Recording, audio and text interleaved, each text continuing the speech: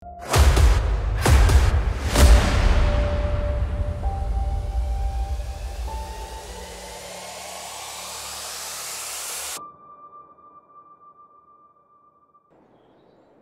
and welcome back to Elm Creek on Farming Simulator 22 and also part 2 of how to get the maximum yield from your crop.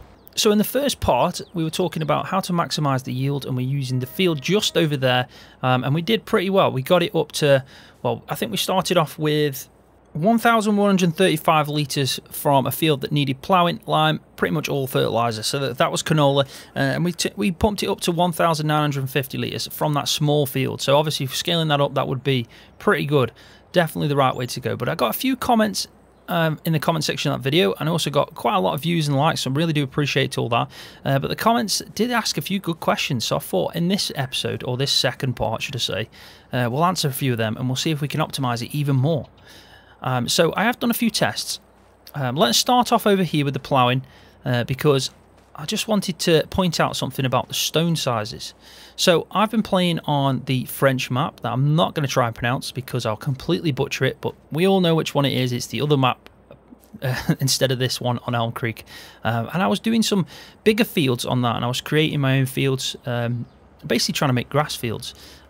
So I started off and did some ploughing, but I used a bigger plough, and I found that the whole field was giving me larger stones. They were completely different to these stones, and by going over with a roller it didn't get rid of it, so I had to pick them up with the stone collector, and by doing that I changed it to the cultivated state, and then I'd need to roll it anyway because I wanted the 5% bonus. And it just made me think about what determines what kind of stone size you're going to get. Is it the plough size? If I use a bigger plough, is it deeper? Is it picking up bigger stones? And I have tried it on this field itself, and I've used the bigger plough over there, I've used the small plough on this part, and they're all still small stones. So I think it's the layout of the land. I think there's certain areas on maps that have, if you start ploughing in them fields, you're going to bring up bigger stones, and you're also going to bring up smaller stones in certain areas. So this area here is giving me small stones. That's what I take from it. Now, I'm not 100% certain on that, but I am pretty confident that it's got to be that, because it's definitely not the plough size. It's definitely not the difficulty, because I changed it up to hard. So I think personally it's got to be the state of the field. So the land that you're ploughing, it must have a bit like precision farming does. It has a different soil type, for example. Think of it like that.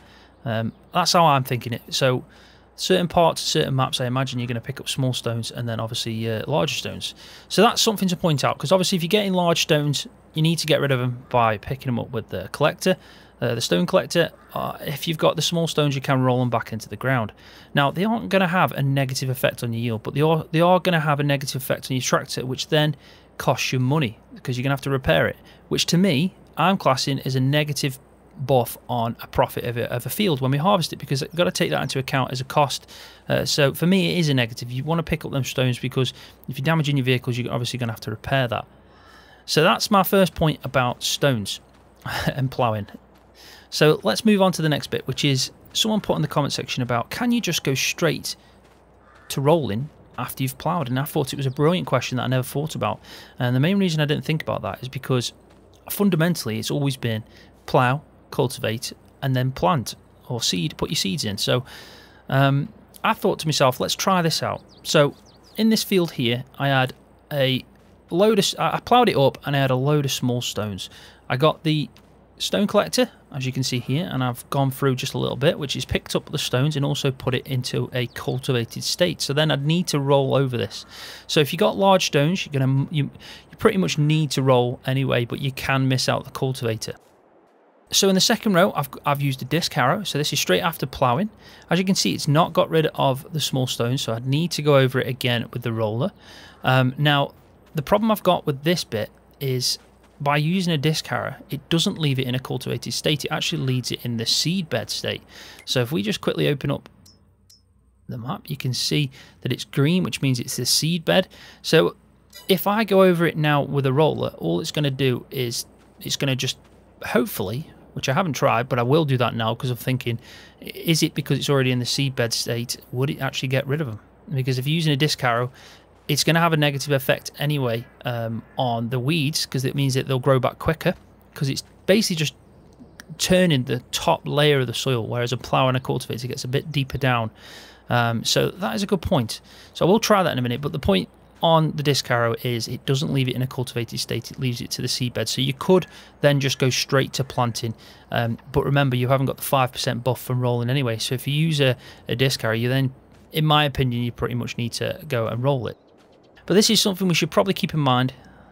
If you're using a disc harrow, it brings the weeds back up quicker. It just touches the top surface of the soil, doesn't get rid of stones, and it leaves it in a seedbed state. Whereas if you use a stone collector, you're leaving it in the cultivated state. So the last thing I did from ploughing was go over it straight from rolling. So I completely bypassed the cultivating part, and it worked. So there is no point in cultivating. So the way that I did it in the first part, we can be more efficient by straight away just missing out the cultivator. So we'd go from mulching to ploughing, and then from ploughing to rolling. Unless we had large stones, that is. If we had large stones, we'd have to pick them up, which would then put it in the cultivated state anyway, and then we'd go over it to get that 5% buff from the roller. So I just wanted to point this out. To be more efficient, I think the best route to go is obviously mulch if it's a harvested field that you're already working on, then to get the bonus from that. Then we're going to go to ploughing if it needs ploughing. From ploughing, you can skip straight to rolling if it's just small stones. However, if it's large stones, you need the collector, which is going to put it in a cultivated state, and then from there you want to go over it with the roller to bring that 5% buff back. So with that all in mind, I know that's a lot to take in probably. We're going to try it out on this field with canola. Exact same time of year, September, same type of field, and we're going to start it again. But this time, what we've done is we've put some beehives on each corner.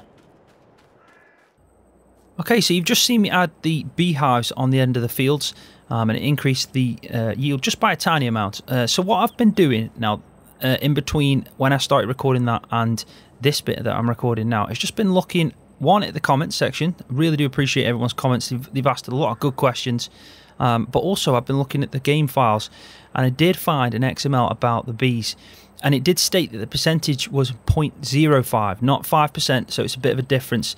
It's 0.05. So that would make sense why we only got 50 litres extra. Now, obviously, if you're doing a big field, that could be, you know, an increase, and it is maybe worth doing in small areas. So it is an increase in yield. It's definitely a buff, but it's a very small buff at that. Now, I have been looking at the comment section, and I've seen a few about mulching, and I've seen a few about the rolling, and they've all been asking good questions. Now, rolling in real life, as I've always known it, is always done after you plant, because it kind of compacts the seedbed, makes them stronger when they're regrowing. It's a bit like when they put a chain harrow or a roller over grass. Usually it kind of just takes off the dead grass on top with a chain harrow, but then they roll it because it compacts the surface. The grass springs back up stronger, and I think that's the same idea when it comes to crop. So I've been looking on the actual farming simulator website for the bit of more information, because it doesn't really give you much in the game. So this is why I'm testing things out and trying to find, and obviously trying to optimize and find the best maximum yield and the way to go. And I think, and this might be something completely different to what we've done, but I think the actual 5% buff from rolling doesn't come unless you roll after you've planted the seeds. So we're going to try this out, but I'm also going to try out not mulching, just to see if there's any difference. Now, I'm not going to put the beehive in around the edge. I'm only going to do that on the one that I'm going to roll after planting seeds. So that's going to be hopefully my maximum. That's going to be the best one. That's me, fingers crossed.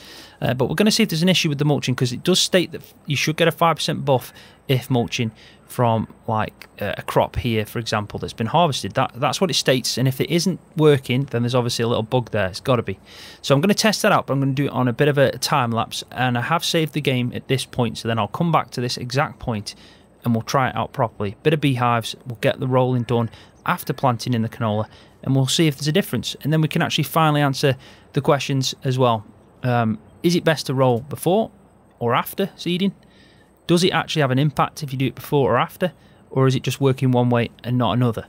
And then we'll also answer the question about the mulching. So we do need to keep in mind that we got 1,950 without the beehives when mulching. So we're going to see if we get less when we don't mulch. If we don't get less, then we know there's an issue with mulching. I would keep in mind though, if there is an issue, I would still do it, because at the end of the day, they should fix that. and it is the right way to do it. So I'll crack on. I'll do a small time lapse. I'll cut in between when I'm skipping the time, obviously, in between like fertilizing and harvesting and stuff like that. I will make sure it is a short time lapse, and then I'll cut back in right at the end, and we'll see if we have taken a hit or if it is the exact same when mulching.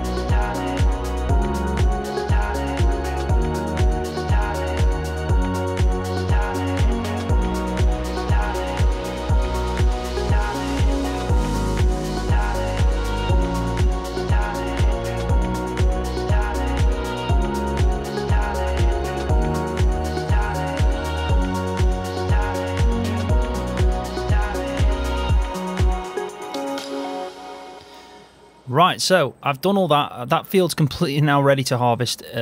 Just didn't mulch beforehand, so it'll be interesting to see what the yield's like compared to the first time I did it when we did mulch, and we got 1,950. Now, I have been trying out as well over here a bit of a strip that we're going to probably take into effect when we do the next test, which is about the rolling that I was on about. I just want to point out as well, the cultivator that I'm using over there is two types of cultivators. If you go into the menu, you'll see when looking at, where are they? There we go, cultivators. So you can see that these, for example, here. So this one here, it actually says cultivator prepares fields for next sowing. Now that's just a normal standard cultivator. But there's also this one, this is shallow cultivator, and it says shallow cultivators are used for shallow cultivation or seed bed creation of fields. So there is two types just to be aware of. One's going to leave the seed bed effect, the other one's just going to leave the standard cultivator. Now I've gone with the cultivator one on this test in here because I was just trying something out basically. So on this side here, up to this point, this is rolled twice. So I mulched it, ploughed it, got rid of the stones by rolling it once, planted in the canola, then rolled over it again, which it did change the texture, which was interesting to see, and then obviously fertilised it and all that good stuff. However, this one, I just did the once, so I rolled after planting, but it didn't get rid of the stones, as you can just make out. So it's good to know that you do have to roll twice. If you want to get rid of the stones, you can't do it after planting. By rolling over it after, it seems like that's going to have the bonus effect. So I'm hoping that it is right, and that rolling after is where the bonus comes in. So it will be good to see that in a second. But first, what I'm going to do, because this video is probably going to go over what I originally intended it to do, because this is now 2 days worth of little bits of recording of me trying to answer some questions in the comment section from part 1, but also, yeah, just thinking about what's the best way to go. And I'm learning as well along the way, as well as everyone else. So I'm hoping at the end, though, we'll have a definitive answer whether mulching is working or not, because I know it's supposed to be. it is supposed to be giving a 5% buff. But if it isn't, then obviously we've got a bit of an issue there. And also, should you be rolling before, should you be rolling after, or should you be doing both? So I'll crack on, I'll get this field all harvested, I'll cut back in just before I'm about to harvest up the last amount, and we'll see what yield we get. But right now it's actually looking like it's not taking too much of a hit.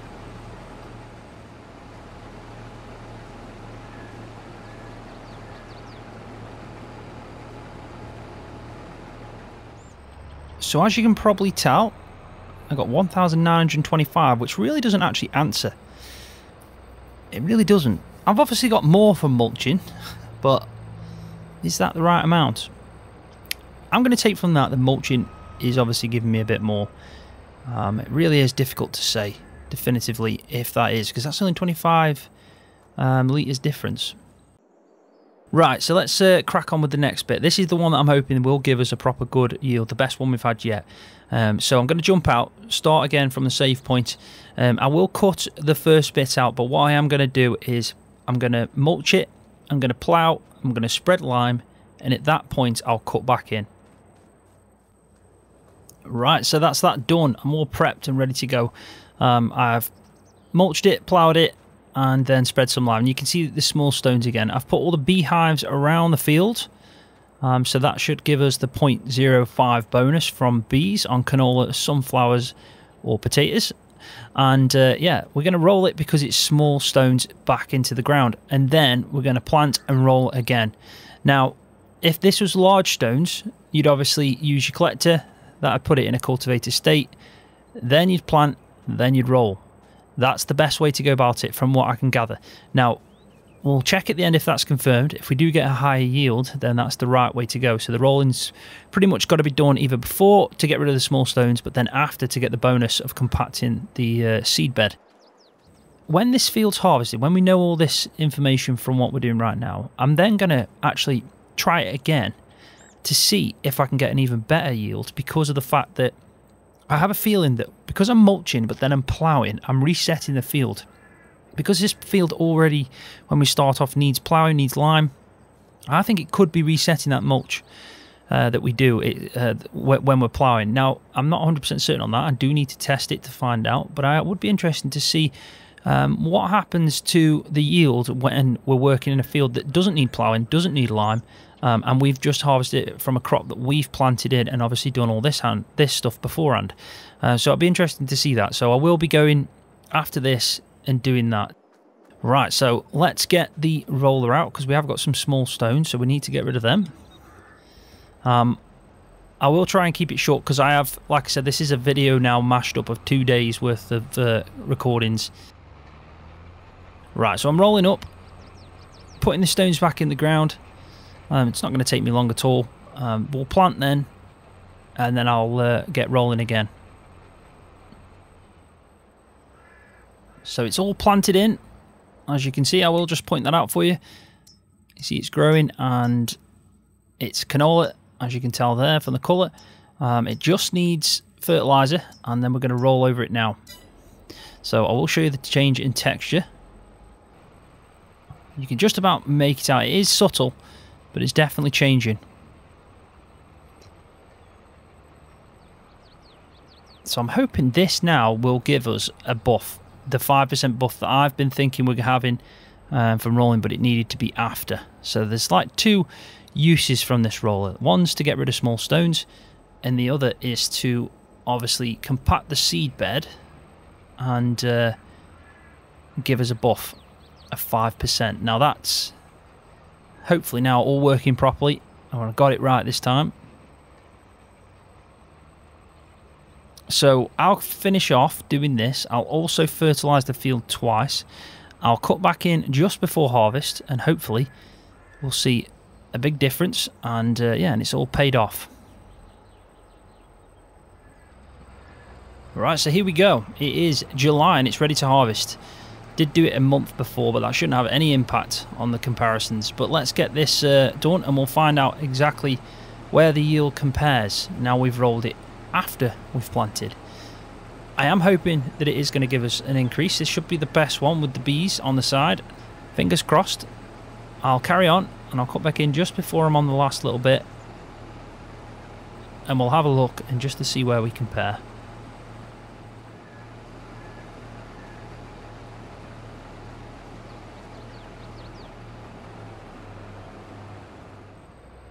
Right, so there we go.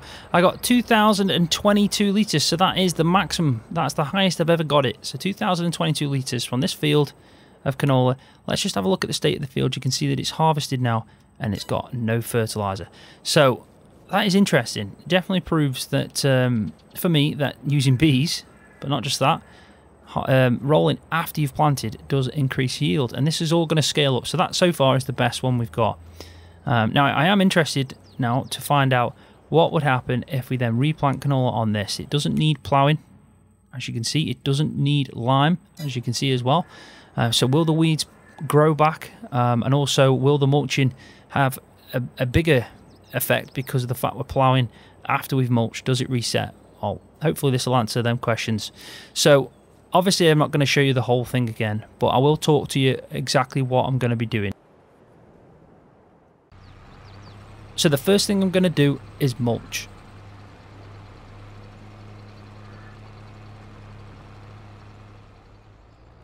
So after mulching, I'm going to have to cultivate the ground. I can't skip straight to rolling because of the fact I didn't plough this time around.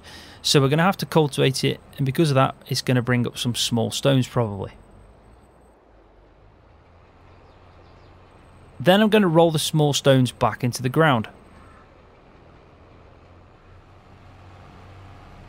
After this, I'm going to start planting in the canola again.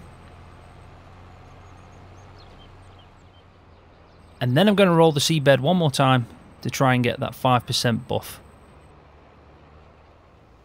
And I'm also going to keep an eye out for weeds this time. Will they grow back? And if they do, I'm going to take care of them by spraying some herbicide.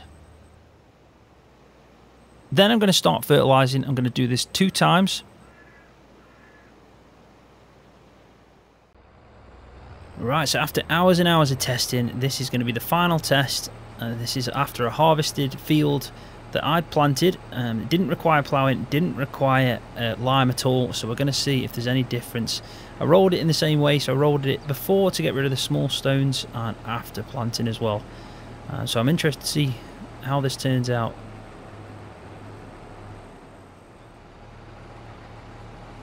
Right, so it's the last little bit. We're about the same, 1,800 it is climbing. If we get more than 2,022, which I don't think it will be. I think it'll be, if anything, very close to the same. So there you go, 2,024. That is the most I've ever had. But I think that confirms that if you're mulching and then ploughing, I think it's the same effect. So there isn't any difference between the two. But yeah, 2,024 litres, that's the most we've ever had. And it goes to show that you definitely need to put lime down and make sure you're ploughing as well at the same time if you need it. But it doesn't have an effect. The weeds did grow back though, so that was interesting. So I think it is after you've put lime down on the ground the first time, then you don't get any weeds. But I did get weeds, so I had to sort them out. But I think that's that. I have done quite a few tests now. I put some hours into this. I have learnt quite a lot as well. Hopefully you have too and you found the video useful. Remember, it's still early days. Things could change. Giants might make some updates and it might be completely different going forward. But right now, I think the best route to go is to follow. Making sure that you've got your field ploughed. You've also got it limed up, obviously. And then to get rid of your stones so you don't have a negative effect on your equipment. And then make sure you're planting, rolling again for a buff. Using the mulcher beforehand as well for a buff. And if you're doing canola, sunflowers or potatoes, you can also get a small tiny buff by putting some beehives around the fields. Remember, they do have a distance, 150 on this, so I don't know how many you'd have to plant if you've got a massive field, but you could still get a small buff in certain areas. But yeah, I think that's pretty good to learn, and hopefully you found the video useful and informative. If you have, please give it a thumbs up. It really does help me out. And also, if you're new, hit that subscribe button for more videos just like this one on Farming Simulator.